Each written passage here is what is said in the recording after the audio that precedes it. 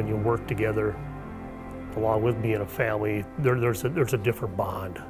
And then when you realize that your dad, who's, in my mind, an aviation legend, trusts you in your work, that's a good feeling.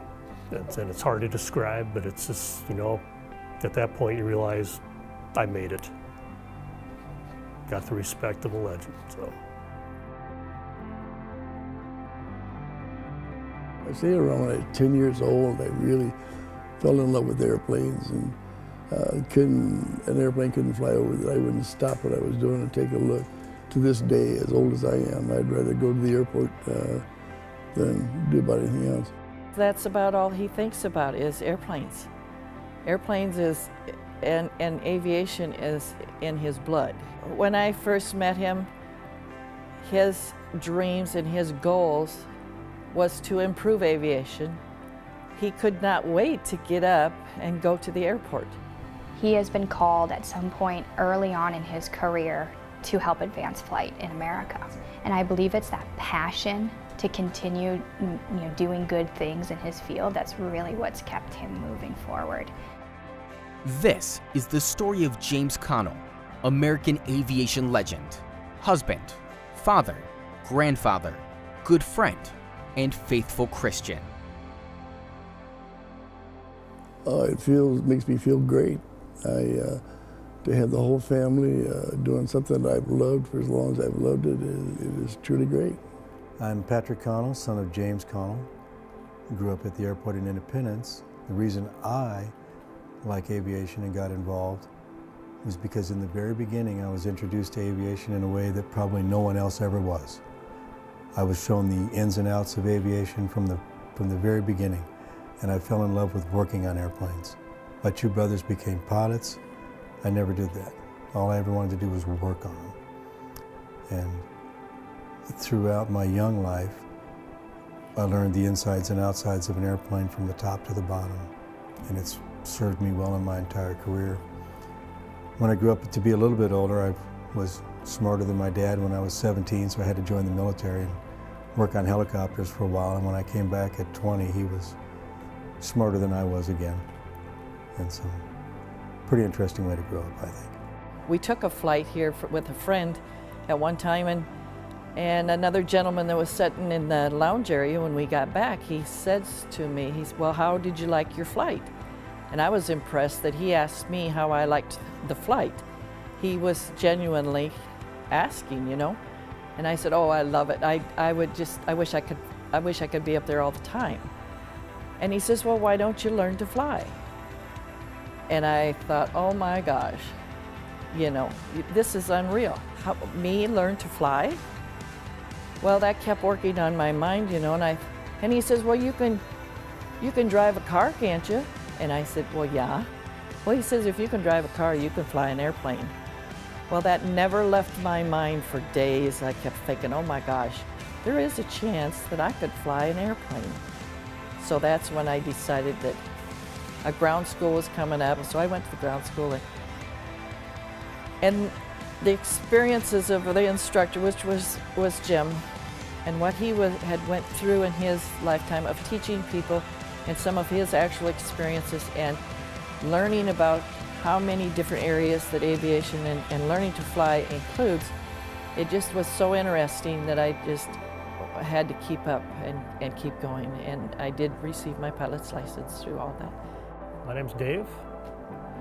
I'm the third oldest son, best looking, most politically correct. Hi, I'm Alyssa. I am Mike's daughter. Mike is the oldest son of Jim, and I am the oldest granddaughter in the Connell family. And I grew up kind of as a hangar brat. I was that kindergartner walking to the school bus, you know, off the airport, and getting on the bus and getting dropped off after school back at the airport. Aviation is a family business. Connell is synonymous with aviation. 100 low lead runs through the family veins. And that is all thanks to the passion of Jim. I think probably as a flight instructor, soloing people out. Having people come to the airport that know nothing about flying and being able to describe it to them, show it to them, and let them practice that, and then watch them fly the first time themselves. I think that's a real thrill, still is.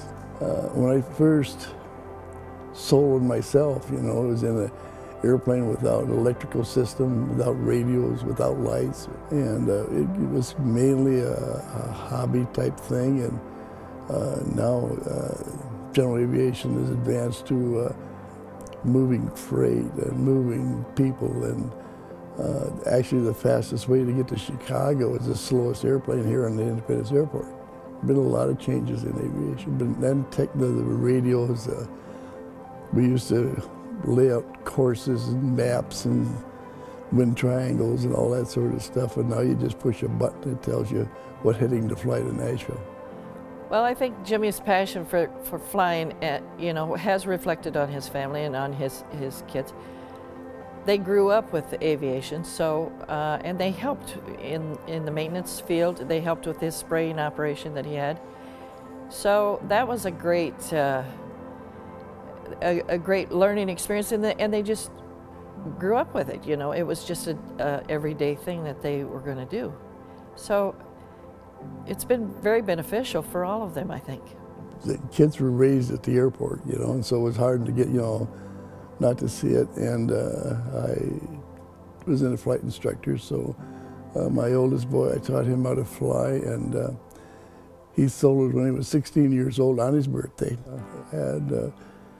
But he could fly an airplane, but he couldn't drive a car yet, legally. I'm sure Dad wasn't happy with it a lot of times, because my brothers and I, we would goof around, you know, just to shoot baskets outside. We had a basketball hoop up outside the shop, and we're supposed to be working on stuff, and he's shooting touch and goes, and okay, he made the turn. Run out there and play basketball for 5 minutes. Okay, they're turning to come in again, get back inside. And little things like that. But hope that doesn't get me in trouble. When we were growing up, money was tight, and the money that we did have went back into the family business. So we didn't take elaborate cruise vacations or big vacations somewhere else. And so a lot of what we did was live and breathe our family company. So family really is what became so important to me and to my, you know, little microcosm of a world, was our family. So seeing that family grow in this company then really made me understand the value of those relationships. So I have hero worship for my grandfather, Jim. He is and always has been kind of on a pedestal to me as somebody that I look up to and want to emulate and be like. But having Jim as your grandfather and knowing how important he is to you and how important he is to other people, it creates such a kind of a blanket of security for you to know that you have somebody like that in your life. And I doubt that my grandfather actually knows or understands the impact that he's had on me and the impact then that I tried to leave to my children. And he would probably be embarrassed if he knew how important he really was in my life. But I know that I speak for so many of my other cousins and my own brother when I say that that man and having that man as your grandfather is something that has made my life really full. Well, the reason I think that an airport just kind of snatches you off is that you never know from one day to the next what your day is going to be like. Honored as one of the second-generation promoters and forever commemorated in the Iowa Aviation Museum, Jim Connell has spent his entire career promoting the love of aviation to others. I think the greatest legacy that he's left is that he's made a tremendous, tremendous amount of friends. And he has taught a lot of people how to fly, how to, you know, the maintenance side of aviation. But it's been his manner of how he teaches people. He never ever gave you the feeling when you were flying with him that you could not accomplish this. It was, if this is what you want to do, you can do this. Well, he's the one who got me started in flight instruction. I got my flight instructor rating with Jim Connell. I looked it up in my logbook this morning. I first flew with Jim Connell April 23rd, 1974. That's coming up real close to 41 years ago, almost to the day. And so that had a big effect on my career. I know in some ways it's hard to describe. I mean, to have an airport as your backyard, how can you beat that? The types of people that came through and seeing your dad operate in so many different environments and in interacting with so many different people. You know, watching people take their first experience in flight and then come down and then be hooked lifelong. How does that compare? We were able to, and Dad was able to touch so many people's lives over the years in such a positive manner. Once you're introduced to aviation and flight, there is no escaping it. And so many people never did, and they enjoyed it through their whole career, and Dad maintains a long list of contacts of people that he still talks to from the 60s and 70s when he was really getting going and really getting into his own. And as I look back on it, not only was I developing, but I got to watch my dad develop in business and in his personal skills. And he was always the calm bedrock, you know, in the sometimes hectic world that we lived in. You know, we went through 2 tornadoes and we had to rebuild. And I can honestly say that I've never seen my dad ever lose his calm in anything regarding aviation. It was amazing to watch. Follow your dream.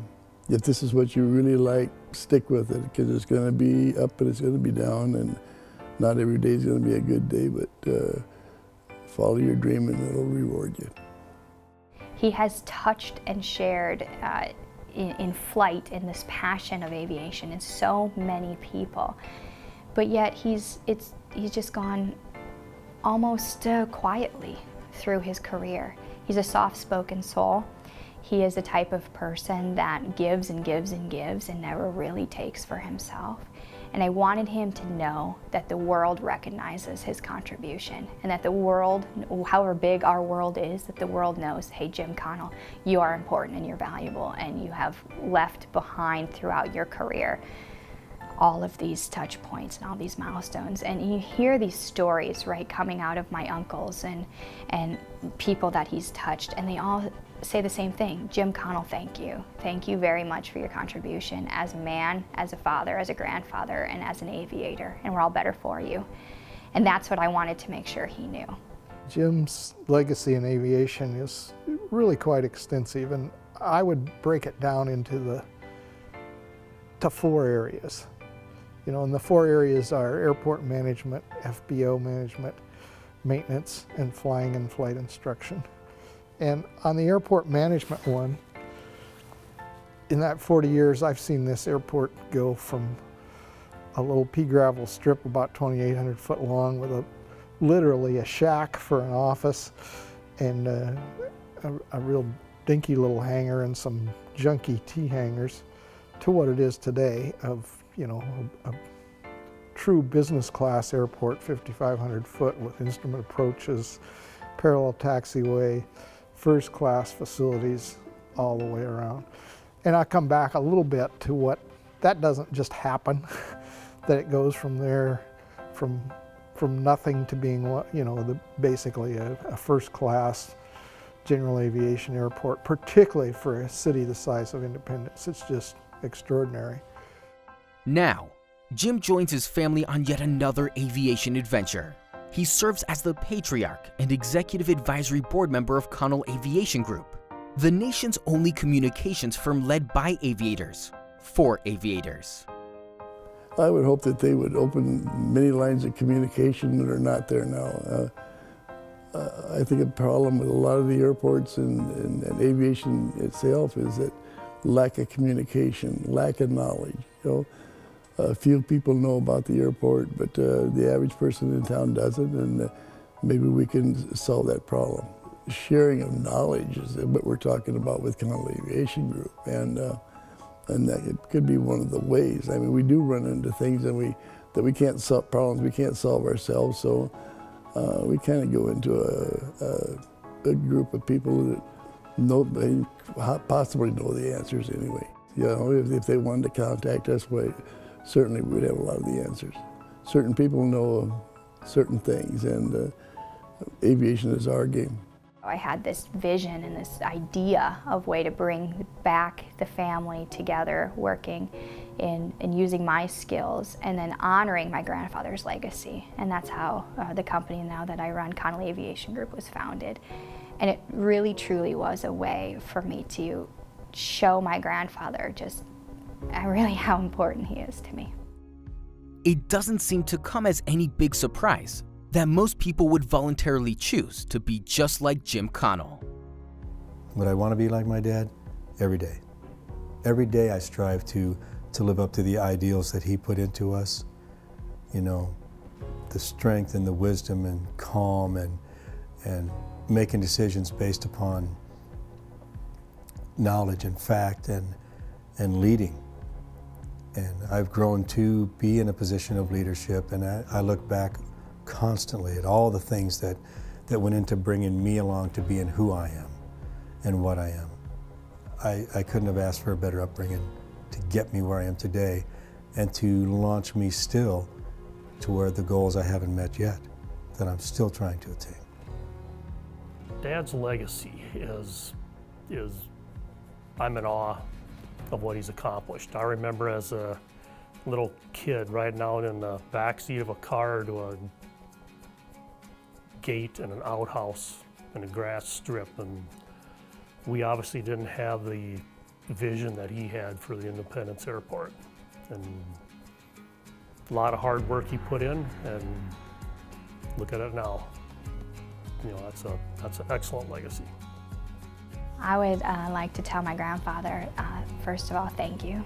Thank you for always being that unwavering pillar for all of us. It's really hard to have a big family and to make sure that everyone in your family understands how valuable that they are, and that they're loved and that they matter. And Grandpa does that. And he loves every person in the family for who, see, I'm gonna get all worked up. He loves everyone for our own unique gifts and talents. And the greatest gift that we give him as a family is to be a family and to be together. And so I just would tell him, thank you for supporting me, whether it's professionally or personally. I was that 14-year-old kid that, or maybe I wasn't even 14, maybe I was 12, I don't know, that had never been anywhere, and was a 49ers fan because my grandpa was a 49ers fan. I didn't know anything about football. I was just a dumb junior high girl. But I learned everything I could about the 49ers football team because that's who my grandpa's logo was on his shirt. So I checked out a book and I memorized every player on the 49ers football team, and I called him up and I said, ask me some questions about the 49ers because I'm a 49ers fan, Grandpa. And as a reward for just loving him, he took me on vacation out to California and drove me around Candlestick Park and took me along and made me feel special and made me feel important. It changed my life. I think when we look back and we really sit down and get an appreciation of what's happened, that my children and their children will realize the true scope of greatness that they were able to see while it was actually happening. And I think that's unimaginably impressive. A long time ago, I read this newspaper article that said, if you got stuck in a long line with somebody, what would be the type of person that you would want to have, that you'd have to be stuck in a long line with? And if I was stuck in a long line of people and had to wait, I would want to wait with him. He's the person that I would pick to wait in a long line with. I told my doctor the other day I'm about 80 years old, and I'm afraid that one of these days I'm just going to walk off the edge, you know, and just be nothing more than a puff of dust somewhere, you know. But to me, this is it's important to stay involved with aviation And I think it's helping to keep me as young as possible.